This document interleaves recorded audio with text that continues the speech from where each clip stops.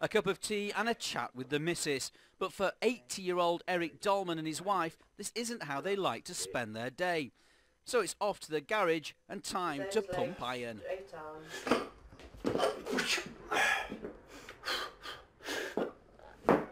Well done. Yes, despite his years, Eric is a champion weightlifter.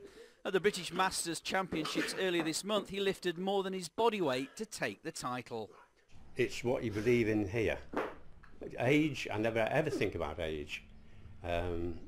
All I think about is life. You're here for such a short time. Enjoy it, get on with it. You know, let's climb Everest. It's that. And for wife Lynn, a mere youngster at 67, it was also a successful event, winning the ladies' Masters title with a personal best performance of 63 kilograms. It's a sense of achievement, I think, to know that I can do what I can do. It's I wouldn't have thought it possible, because it's quite heavy for ordinary people, I suppose. The pair train every other day and firmly believe in the benefits the sport has given them.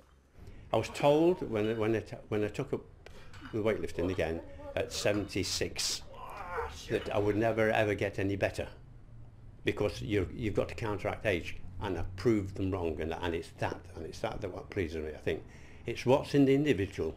The duo are now on the hunt for European and world honours later this year, as these powerhouse pensioners look to lift more titles. Martin Fisher, ITV News in Tottenham. It's now, is it?